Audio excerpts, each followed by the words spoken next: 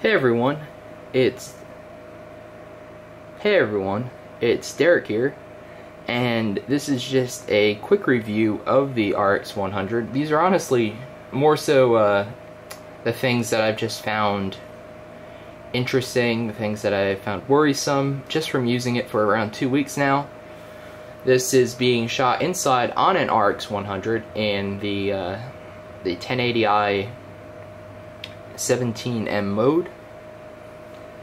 So here we have another RX100. This guy's a new one, and honestly I'm quite impressed with this camera given the size of it. I'm quite impressed with how it performs in relation to my D7000 from Nikon, which is a lot larger. Honestly, it will never shoot as well as an SLR. However, under conditions, especially outdoors, sunny, well-lit conditions, the sensor actually does a heck of a good job for the size of the camera, and that you can slip it into your pocket is just another plus. So, sorry if this gets a little rambly, just because I really haven't scripted any of this, because these are my impressions of it as a photographer. And one of the first things that does bother me is this USB, micro USB charging / data sync port. The port itself is fine, however the cover for it is plastic, and it just feels quite flimsy for a premium compact that you're paying around $650 for.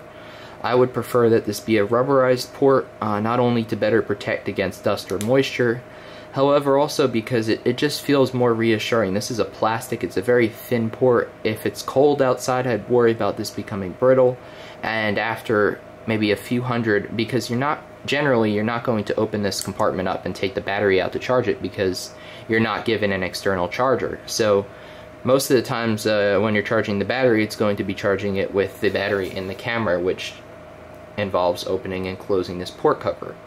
So I would worry long term about that port cover either cracking or falling off. Another issue, honestly, that goes along with that is this this cover on the bottom.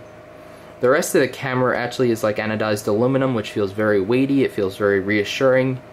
A lot of these switches, like the mode selection dial, feels very, very nice. It's very solid, very precise. However, the bottom of the camera is plastic, and that's not a huge issue. However, this door, again, if you're going to be accessing your SD card a lot, if you're going to be swapping cards, or if you're going to be using an external card reader writer to transfer data from the camera, this door does feel like it's probably not going to make it past a few thousand, cycles. And the same goes for this HDMI port, although I'm honestly not going to use this much just because of the location of it in relation to the tripod socket, which is another qualm of the camera. Once again, my overall opinion of the camera is quite high, because for a compact camera it performs admirably, especially in well-lit conditions. However, I'm just pointing out any issues that I found while using it over the past 2 weeks or so.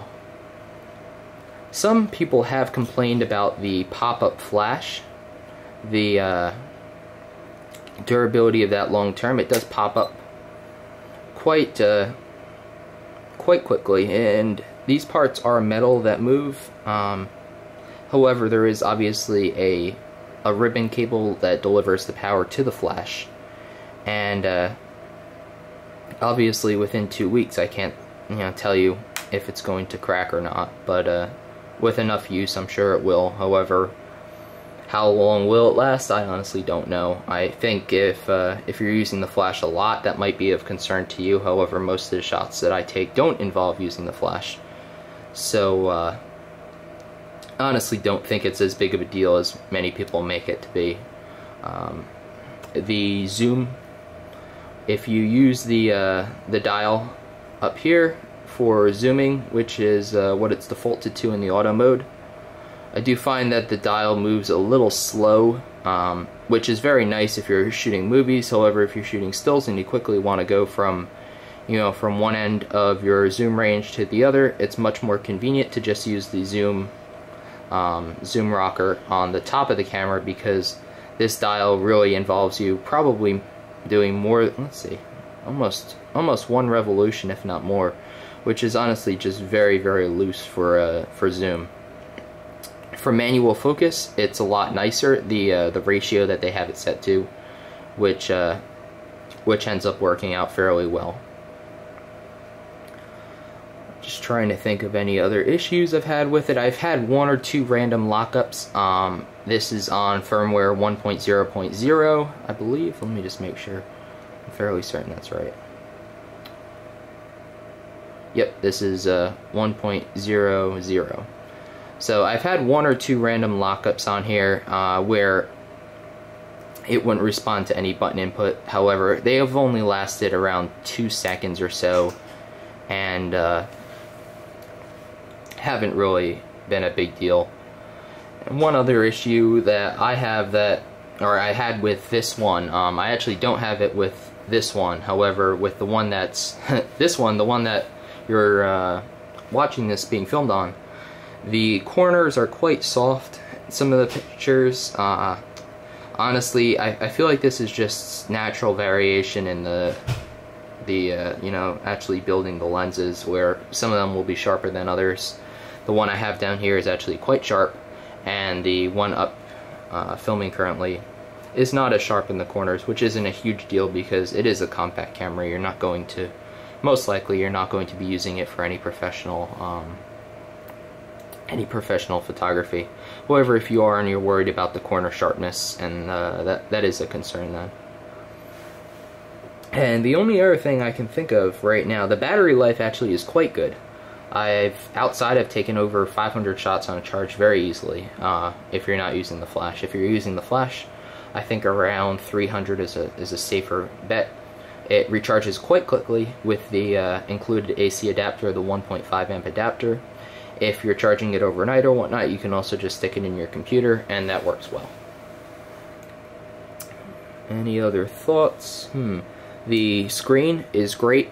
This screen, especially in like the sunlight mode, is very bright outdoors. It's one of the brightest compact camera screens I've seen and I've used, and it's definitely usable. Obviously, you know, an optical or an electronic viewfinder is still going to be better in certain conditions. However, for a compact with no optical or electronic viewfinder, it does a great job with the screen brightness, and it also changes automatically. So if you're shooting outdoors and you need to move indoors, it's not, you know, it's not alarmingly bright to those around you. See, all the dials feel very nice. All the dials are metal, which is very, very nice for a compact camera. So again, the camera itself feels very weighty. If maybe not weighty, maybe that's the wrong word. Very solid. It just feels refreshingly solid. I suppose that's the best way to put it. One or two other, I'm trying to think of 1 or 2 other issues. The front lens is obviously, if you get the front lens dirty, which you will, especially if you're taking outdoors where dust and you know, some spray or whatnot might get to it, definitely be careful cleaning that lens, because it does have a anti-reflective coating on it, and that coating can scratch very easily. So just take you know, caution when you're cleaning the camera. And I used a SanDisk 32 gigabyte 45 megabit per second class 10 card, and while shooting full HD video, if I took more than 3 or 4 stills within maybe 5 seconds,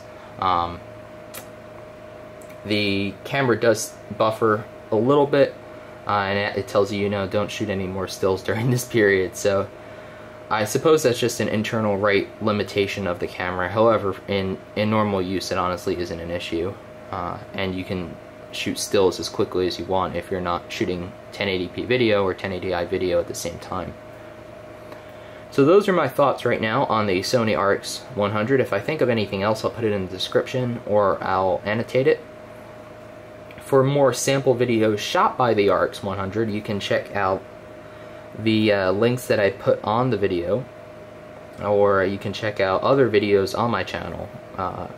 Once again, I'll be shooting some outdoor sports, I'll be shooting some wildlife, and we'll see what else there is out here for sample video, as well as some low light stuff, because the sensor, that's another thing that I do enjoy, is the sensor being as large as it is for a compact of this size. It does a decent job, honestly. The noise reduction algorithms are a little too aggressive at ISO values of over like 1600, 3200. I feel the noise reduction is too aggressive if you do lose some detailing in there. However, it does honestly a heck of a good job up to around 1600. Definitely very clean up to 800. So if you're using the camera in low light, especially zoomed out at an aperture of 1.8, it does a very good job for the size. So honestly, I definitely am going to be using this camera a lot over the coming months, because there are some events where I can't take an SLR, or I just don't want to take it for various reasons. And this guy, honestly, it does a heck of a lot better than any cell phone will. It does a heck of a lot better than most compacts will, as it should, for the price. And I feel quite confident in taking this out that I'll be able to get the shots that I need. So this has been Derek. This is a Sony video review of the RX100, the premium compact from Sony, taken on an RX100, a separate one that's on a tripod. So in addition to getting a feel for the video quality of the RX100, I hope that my review has helped you out in determining whether you want to purchase one too. Thank you, and have a good day, everybody.